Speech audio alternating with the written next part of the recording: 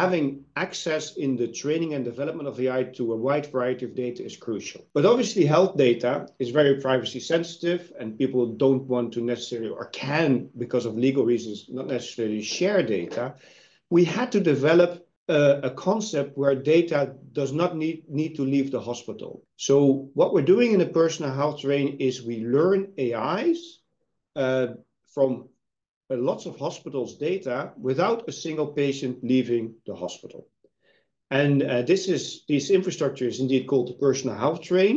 And then the answer, so the model, the AI, is sent back to the ones that ask the question, can be a researcher, for instance, but not the data itself is sent back. So the data stays again within the station in the hospital, but the AI developer does get the AI back.